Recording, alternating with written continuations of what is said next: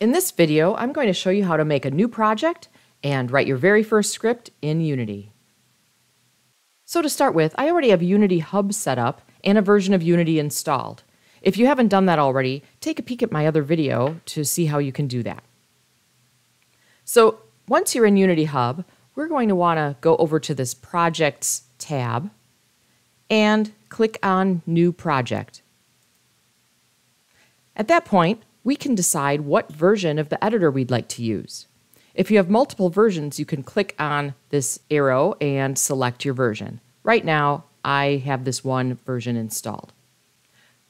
At that point, you can choose from templates that are provided, and for this one, since it's just a simple script, I'm going to click on 2D Core. And then over on the right, I want to name my project, and I'm going to call it Hello World. And I'll choose a location where I want to store my project. Once I've done that, click Create Project. At this point, it'll take a few minutes to set up. Unity creates many different folders and a project setup before it opens. So I'm going to jump ahead in the video so you don't need to watch this, but this should take a couple of minutes. Once Unity's open, you'll see a few things. On the left is the hierarchy, where it will show any game objects you've added to the project. In the middle is the scene, where you could add objects to your screen. For this video, we're just simply going to be writing to the console. That can be found down here in this tab. Also, here's the project panel, which will show all assets you create for your project. And over on the right is the inspector, which will show details about any of the selected items, such as the camera. Since we're focusing on your first script, let's make that down here in the project panel. In Assets, you can either click on this plus sign and say C# script to add one, or I can right-click in my Assets panel and choose Create C# script. At this point, we should give it a name. Make it one word, no spaces. So I'm going to call it Hello World. And even though it's two words, I just jam them together, no spaces. And when I hit Enter, it will then create a rough script for us to start with. To see the script, double-click on this icon. It will then open Visual Studio. So notice, now that our script is open, there are a few things already written for us. At the top, it's connecting to some code libraries. We don't have to worry about that right now. And then there is a class called Hello World created. That was made because we named our file Hello World. If for some reason this still says something like MonoBehaviour Script, make sure to name this exactly the same as your file name so it attaches to your game objects properly. And this here is just saying that it's inheriting some code from MonoBehaviour.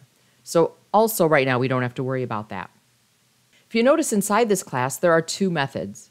And when I say methods, that's similar to a function if you've done programming before. One is called start, and the code inside here will run one time when this class is launched. The other one is called update, and that will run once every frame as the project runs. So that's about 30 times a second. Right now we're going to not look at this and go right into start. Notice that this has an open and closing curly brace, and so our code needs to be inside of there. And it's okay to add some extra lines if you'd like to give it a little more space. That won't affect it.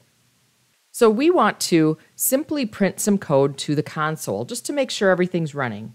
This Hello World is really a classic example of what a lot of languages do as their very first program. So to write to the console, you would write debug.log. Notice those have capital letters as the D and the L. And then in parentheses, I put what I'd like to write to the console in quotes. So I'm just writing hello. At the end of the line, make sure to put in a semicolon. Almost all of our code lines will need that, or C# will give you an error. So at this point, let's go ahead and save this file. You can go up to File and say Save Assets, or you can simply do a Control S on your keyboard. Now let's jump back to Unity. Now I'm going to run this And on purpose, I know this is not going to work, but I want to show you something. So I'm going to say play, which is this play button up top, and that should run our program. And I'm going to look on the console tab, but notice there's nothing there. To stop playback, just push on the play button again. Now to have this actually run, we need to attach this script to an object in the hierarchy. So what I'm going to do is click on this plus sign and say create empty. This will make a game object, and I'm going to just call this script. This game object's really only function is to hold my script. So what I'm going to do is take this hello world script and drag it to the game object script that I created in the hierarchy and let go. Now notice over in the inspector, it should show that it attached.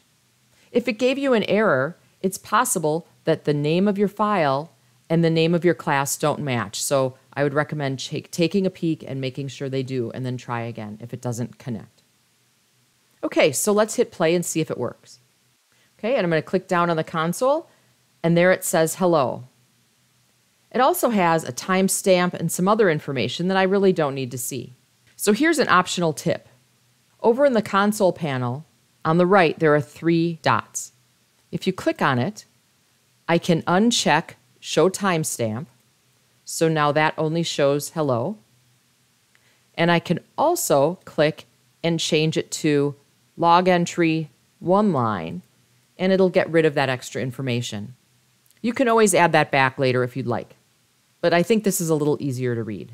Okay, so let's stop the playback and see what happens if I add something to update.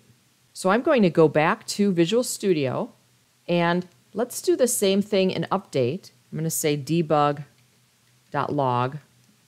but this time I'm going to say world. And once again, at the end, I want to be sure to put a semicolon. Save it, and go back to Unity. This time when I play, notice it said hello once, but now it's saying world over and over. Over on the right, I can see about how many times it's done this already, and it's over 1,000, really. So I'm going to hit stop. And that happened because world was placed inside of update, which will run once per frame. So when you're doing basic programming, if you want to have it happen one time, make sure just to put it in start. Update would be something that you want to happen frequently. To see this easier, another thing you can do, up at the top, there is a word that says collapse. So it will only show each instance of something output 1 time. But on the right, it'll show how many times it ran. So notice hello only shows up with a 1, but yet world had nearly 2,000 outputs. So it's a little easier to keep track of. If you don't like it like this, you can always uncheck collapsed and see every time it's output. So there you have it. You wrote your very first script. If you found this video helpful, please like and subscribe, and check out my other videos to see other programming and Unity creation tips.